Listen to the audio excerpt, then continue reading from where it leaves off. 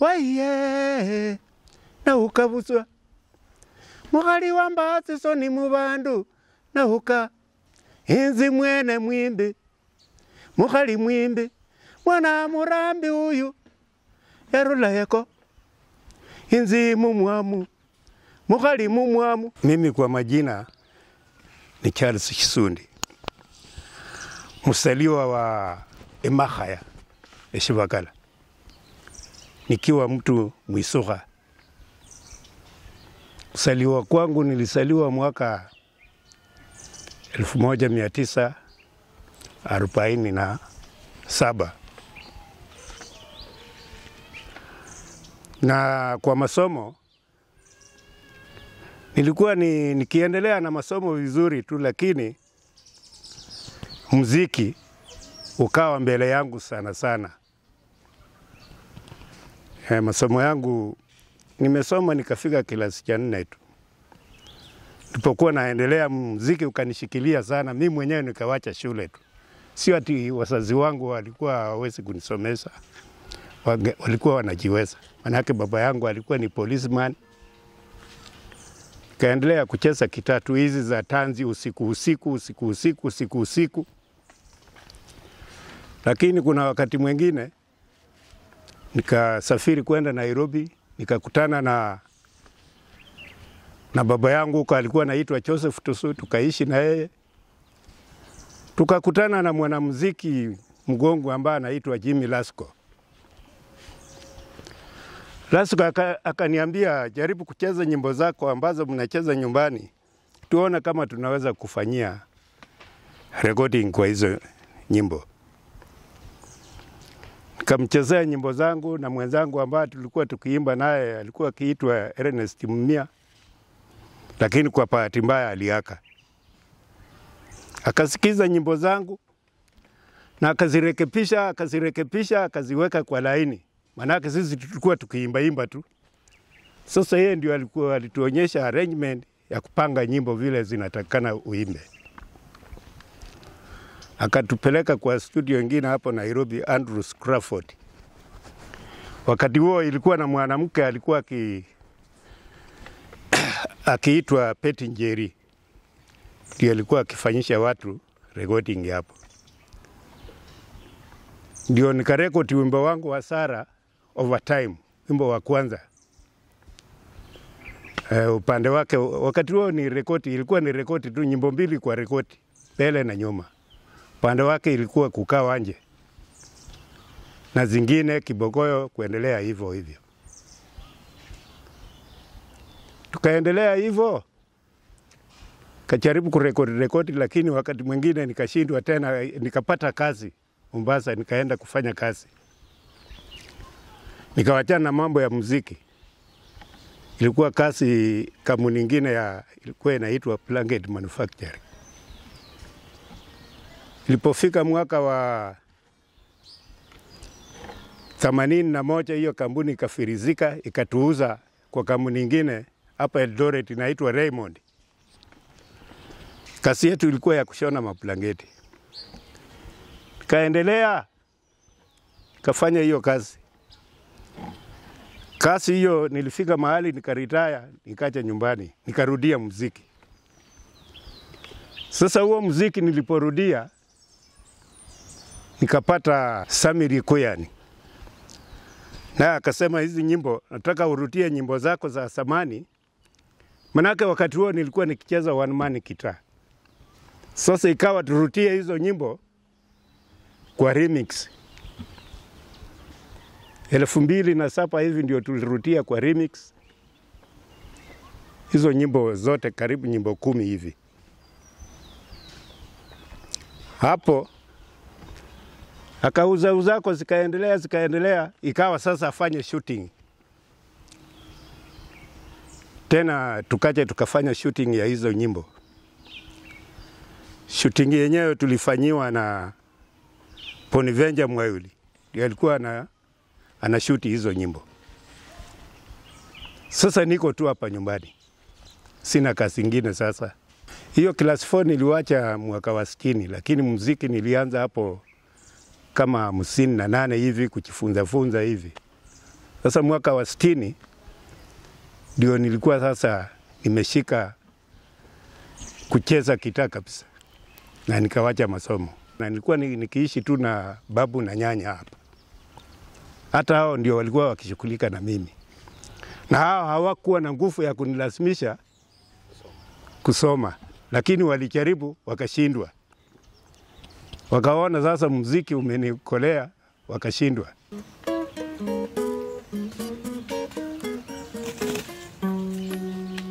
Chimilasko alikuwa ni producer wangu. Yeye alikuwa ni producer, lakini yeye alikuwa akitumia huyo akitumwa na Melodica. Huyo Muhindi alikuwa akiitwa Melodica.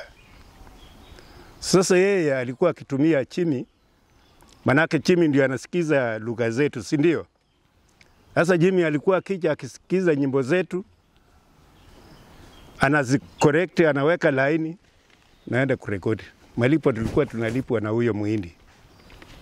Wakati huo ilikuwa ni shilingi 150 kwa rekodi.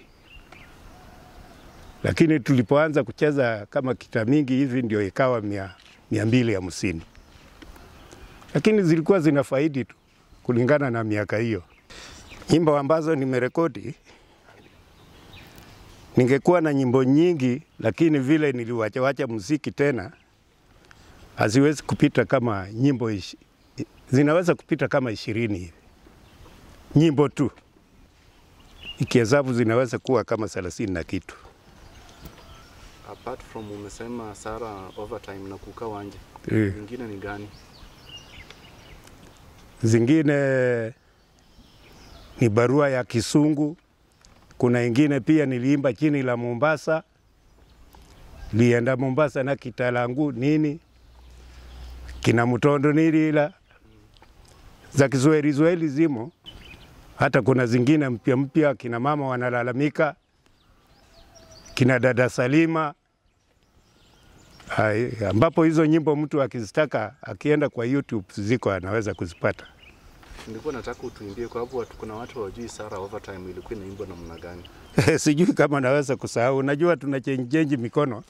Ukienda kwa mkono unasahau.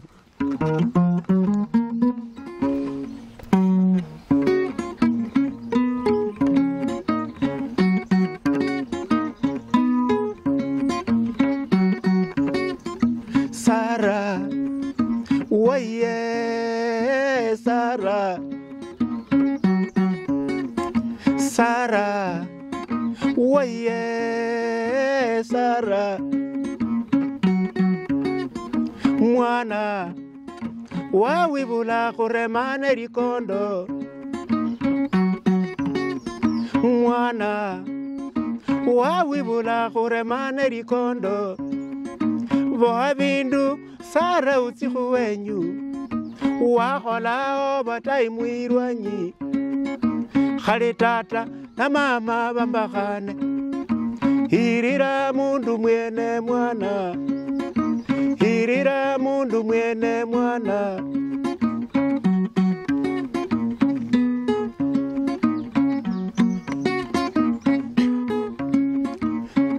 Waye Sara, waye Sara, shikiranga ni khulira Sara, shikiranga ni khulira Sara, waina minyalira lyanje Sara, waina minyalira lyanje Sara, wangosera khubira shikero Sara, wangosera khubira shikero Sara, nasubiranga uli mukhali mulayi, nasubiranga uli mukhali mulayi, shulinyola musasa undi khulinzi, shulinyola musasa undi khulinzi.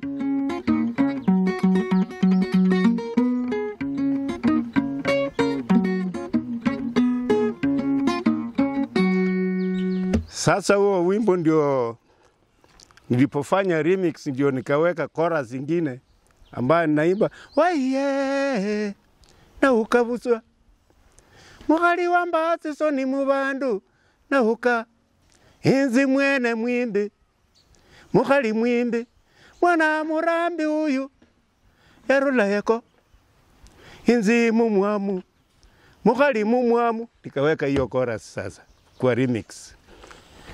Huo wimbo nilipoimba huu wimbo, hata hili jina Sara liliingia hapo. Jimmy Lasco ndiye aliingiza hilo jina, na likaja likapoili tu mama mwingine huku kwetu, ambaye hata mimi sikuwa najua pengine amefanya mambo kama hayo. Huo wimbo unamaanisha tu vizuri kama, na kusema ukweli, wewe mweusi, wewe Muafrika, sasa bibi yako akizaa mtoto wa kizungu ama wa Kihindi kuchanganya na wako, watakuwa ni wako kweli? Si ni aibu? Hata ukitembea watu wanakuchekelea, wanasema angalia huyu mtu amewacha tu bibi anazaa hata kwa Wahindi, anazaa hata kwa wazungu. Atasema nini mbele ya watu? Ndio unaona ni mambo lako ikhalahasi. Yani nikitaka kuongea, inamaanisha nikitaka kuongea mbele ya watu wananiambia kaa chini. Wewe una la kusema mbele ya watu, mtu ambaye bibi yake na randa tu namna hii. Hiyo ndio ilikuwa maana ya huo wimbo. Wale wanamuziki nimefanya nao kazi, mwanzo sinasema tulikuwa na Ernest Mnia. Huyo ndio tulianza naye. Alipoaka nikashikana na mwanamuziki mwingine anaitwa Choni Masenza. Sasa Choni Masenza tulikuwa combined na yeye. Natengeneza zangu, tunasaidiana. Naye akitengeneza zake, tunasaidiana. Huyo ndio tulifanya naye kazi sana kwa nyimbo. Tena kwa bahati mbaya naye pia aliaka. Na vijana kama kina Patrick Shimanga, hao pia nimeshirikiana na hao kwa nyimbo zao. Mimi nilikuwa kama Jimmy Lasco huko sasa. Sami alinituma naenda unitafutia kijana anaitwa Shimanga, usikize nyimbo zake uniambia kama ni nzuri. Nikasikiza, nikakuta nyimbo zake ni nzuri. Nikaje nikamwambia hizo nyimbo ni nzuri. Makosa yako ndani nikamwambia alikuwemo, lakini nimerekebisha. Tukaenda naye akasikiza akaona ni nzuri, tukaenda kufanya recording. Wimbo wa Shimanga huo wa Sisahumata wa kwanza huo, hata niliwasaidia kuimba. Nikawaambia sasa mimi siwezi kuimba kwa nyimbo zenu, nishawaonyesha kila kitu, nyinyi wenyewe mume mkiunda nyimbo zenu. Hata ando nilirumbe hapa Musali, hao ndio watu tulikuwa na shiriki nao. Pita Hayati hapa, tunapita mpaka saa hizi bado tunashiriki naye. Hata kuna nyimbo ambazo zimeiva isipokuwa nimeumia, tungekuwa tumetoa tayari. Kama Choni Masenza, yeye alikuwa ni komboza tu. Komboza. Sasa nyimbo zake mimi ndio nilikuwa namchezea rhythm na kuimba pia na kusaidiana arrangements ya hizo nyimbo. Yeye kwa kukombozi ni mkali sana, alikuwa mkali sana. Hata zangu pia nikitengeneza naye anakuja anarekebisha, hapa tufanye hivi, tufanye hivi. Nikiona hilo neno limeingia, tunaweka tu, tulikuwa tukiweka.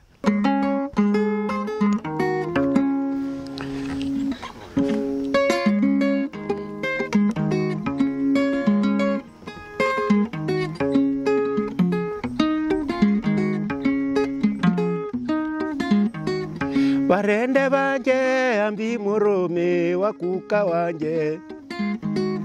Barende banje ambi murume wa Kuka Wanje.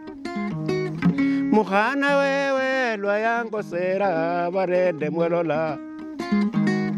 Mukhana wewe lwa yango sera barende mwelola. Lwa khwaya lana nae mukoti Kuka Wanje leo. Lwa khwaya lana nae mukoti Kuka Wanje leo. Yakhalachirwa ngalushisere singombe syanje. Yakhalachirwa ngalushisere singombe syanje.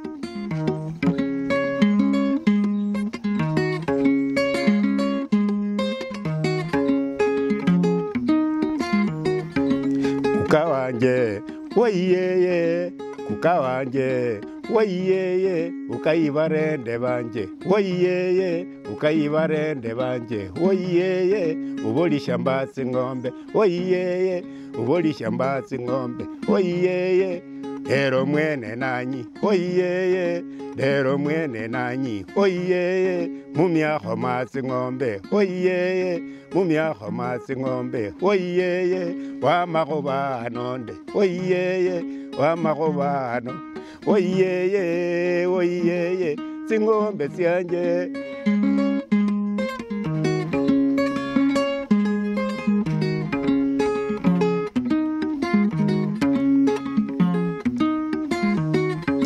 Kuka wanje litukhulya nuno saenya sayiwo, kuka wanje litukhulya nuno saenya sayiwo, moyo kwanje kumali khubeya tsing'ombe syanje, moyo kwanje kumali khubeya khuli tsing'ombe syanje, ruma mwana wo alera tsing'ombe nzauli syanje, ruma mwana wo alera tsing'ombe nzauli syanje, tsing'ombe syanje tsyulukeri lwanje nzingona baba, tsing'ombe syanje tsyulukeri lwanje nzingona baba.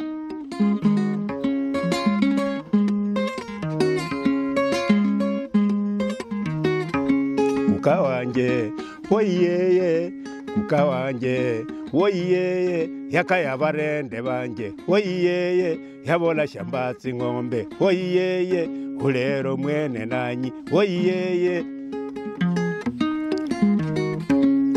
Sundi khonyakhala tsing'ombe tsisokhutsya mumatuma kabene, benza mundi sokhubana khulonda nyima. Ng'ombe mwebetsa imbubi sana, khale khamuchakho nakhamanya khurula lwakhale hango. Abula mundu khulonda inyima tawe kumiri shibabi shitinyi mumakhono. Yao.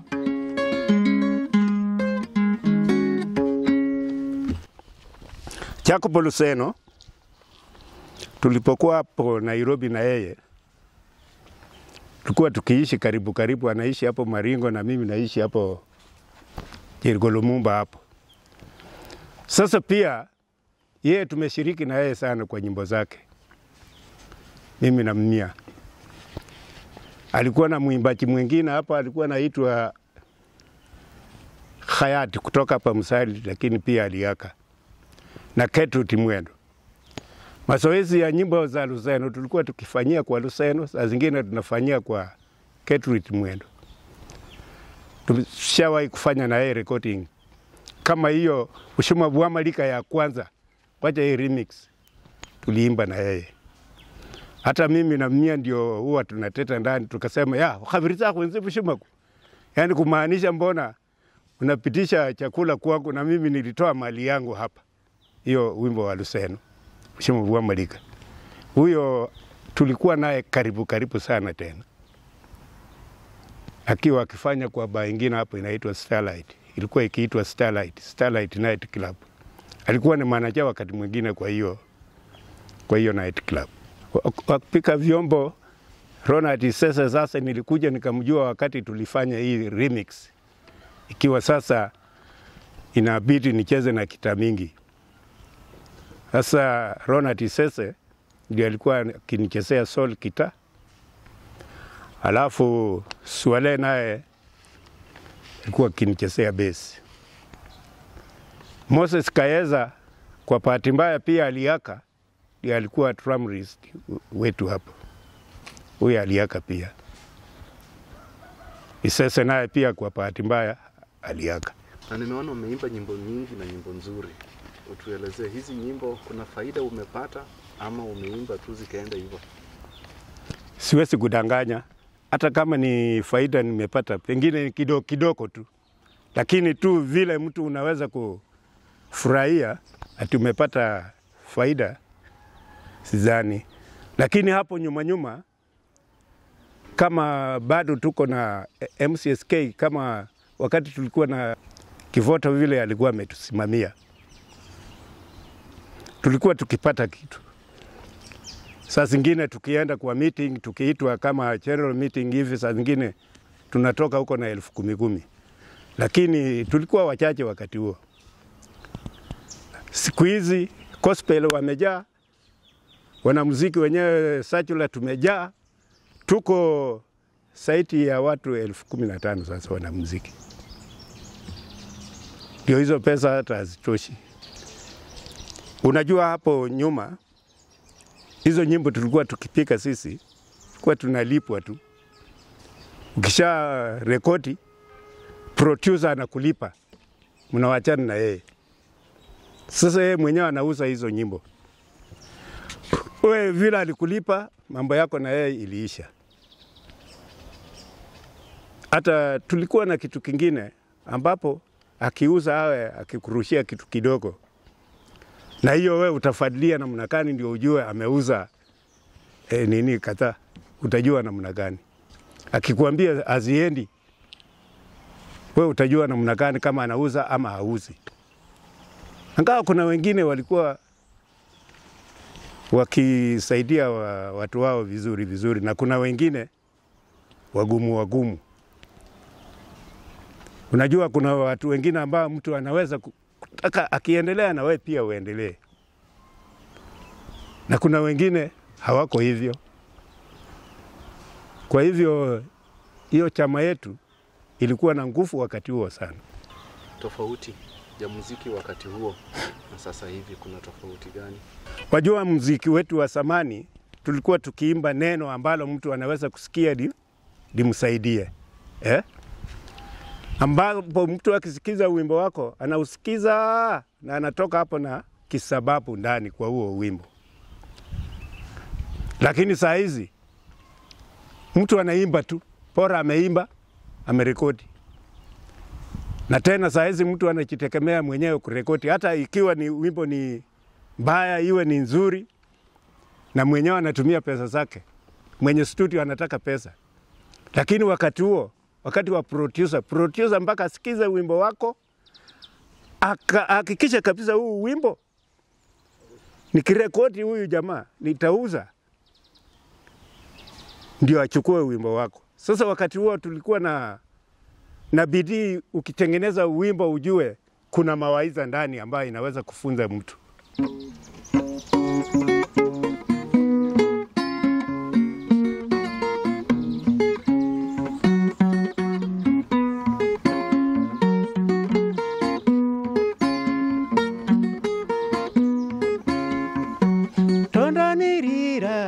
Mutondo irira ngaba kutsawoye, mutondo nirira, mutondo irira ngaba kutsawoye. Bandu bakongo, bakora shivala shibuluya oye.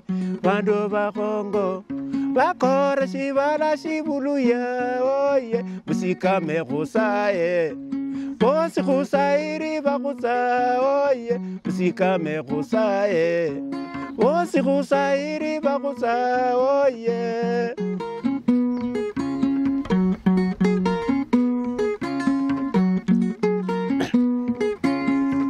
Sabuji fupeti, wakora shivala shimagaya oye. Sabuji fupeti, wakora shivala shimagaya oye. Washere bimagaya, baberera kubana babo oye. Washere bimagaya, baberera kubana babo oye.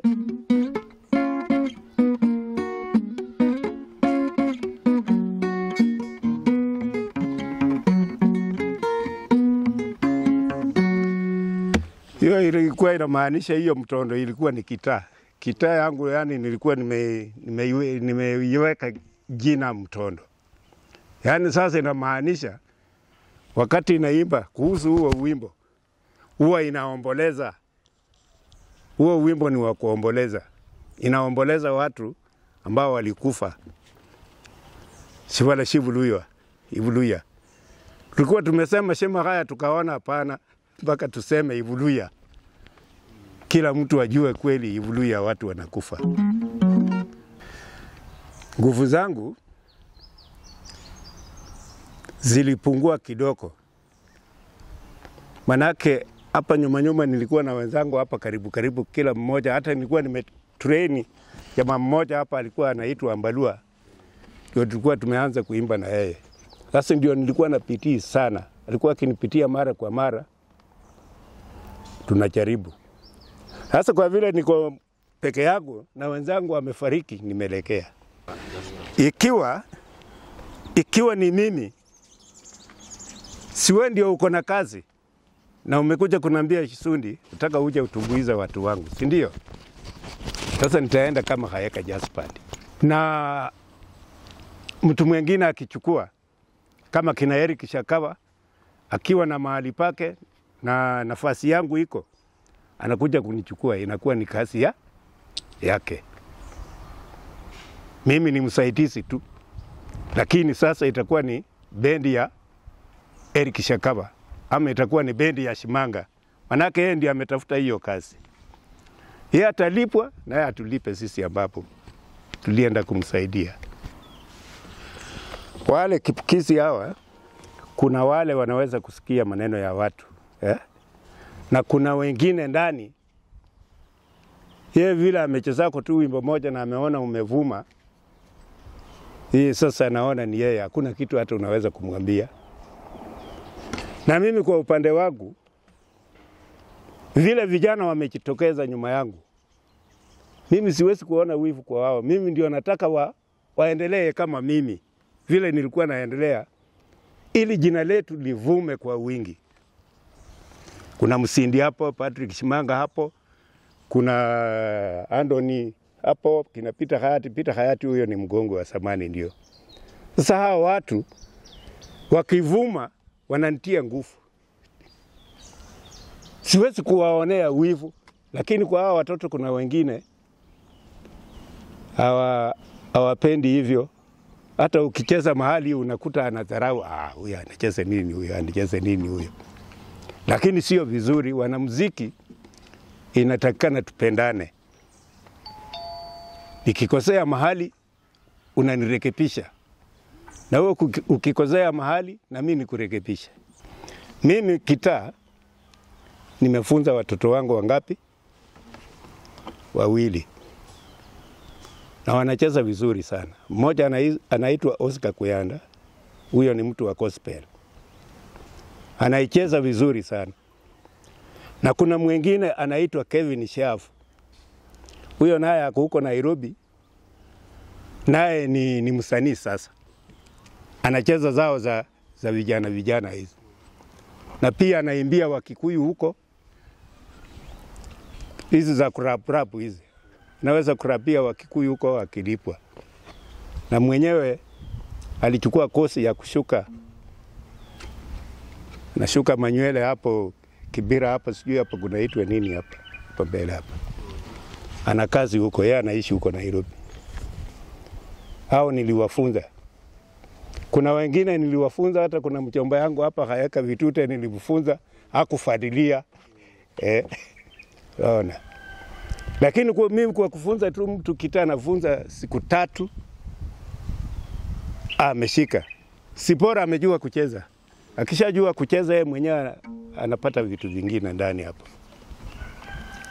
Na kuna wale watu, mtu ambaye anaweza kukutamani kukusaidia. Aidha anataka kukusaidia, anataka kukupatia kazi, ama anataka kukurekodi. Anaweza kukupata namna gani? Vile umenipata tu hivi. Atanipata tu vile umenipata hivi. Nyumbani. Mimi mtu akija tu hapa Khayega na aulize msanii Charles Shisundi, hata saa zingine atanipata tu hapa Khayega. Namba ya simu mtu akitaka kunipata ni 0724 81 6400. 0724 81 6400. Kuna wimbo unaitwa Mama Shipini. Huu wimbo Mama Shipini, unajua kuna nyimbo zingine wasanii tunaimba kupatisha na zingine kweli tunaimba ya ukweli. Huyu Mama Shipini unaona huyu vile niliwacha kazi huko Raymond Eldoret. Alikuwa akifanya biashara yake kidogo kidogo huko tu. Kamwambia mimi naona sasa tuende tukae nyumbani. Boma limebaki bure, wasasi wamekufa. Sasa vile nimewacha kazi tuende tukae nyumbani. Akaniambia wewe, mimi niko hapa tu. Amesahau kujua hiyo nyumba mimi ndio nilikuwa nikilipa. Lakini kusema ukweli alikaa hapo akashindwa kulipa. Landlord akaja akatupa kila kitu nje. Tukawa na Mkikuyu mmoja hapo alikuwa ni customer wake kwa biashara yake. Na lori kweli. Huo wimbo niliimba. Alikuwa akiitwa Karanja. Ndiye alikuta akamwambia hapana. Hata kama una fare, weka vitu kwa lori nikupeleke nyumbani. Na mimi nilikuwa ninaishi huku na watoto. Yeye na wengine huko, mimi naishi na wengine huku. Ilikuwa ya kweli kabisa, ndio akaja hapo. Hiyo tulicheza na nini?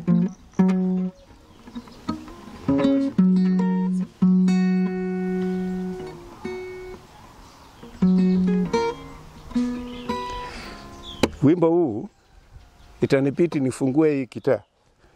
Na vile nicheza na gitaa mingi ndio huwa inanishinda kidogo, na ningerutia ndani ningecheza.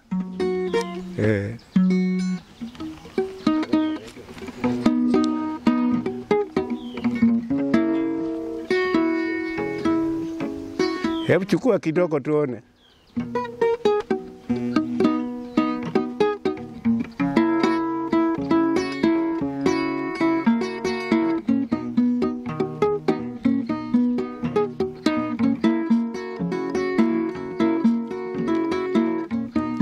Mama sipini wisi nivendo kololitu Shisundi mandangalali kare karina inandi. Mama sipini wisi nivendo kololitu Shisundi mandangalali kare karina inandi.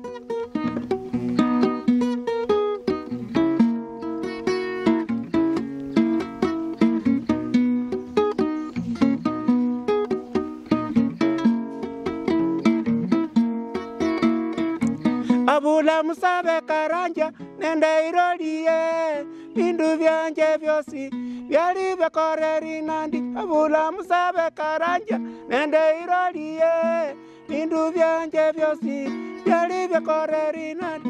Andu barola Shisundi wishi mukambi Khayega chira mukoko na bana. Mama sipini aleko abula musabe karanja nende irolie bindu byanje byosi byali byakoreri nandi.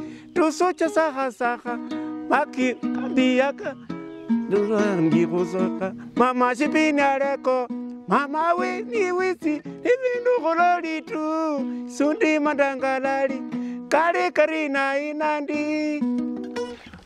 Yani ni gitaa iko juu. Sasa imeweka sauti yangu kuwa juu zaidi.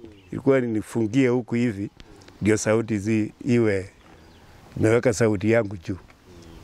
Na hiyo sauti mtu alikuwa akiimba hiyo sauti nimejaribu kuimba hiyo, alikuwa ni John Masenza. Yeye ndiye alikuwa anaweza hiyo sauti ya kike hiyo kabisa. Mimi vile nitengeneza nyimbo niliona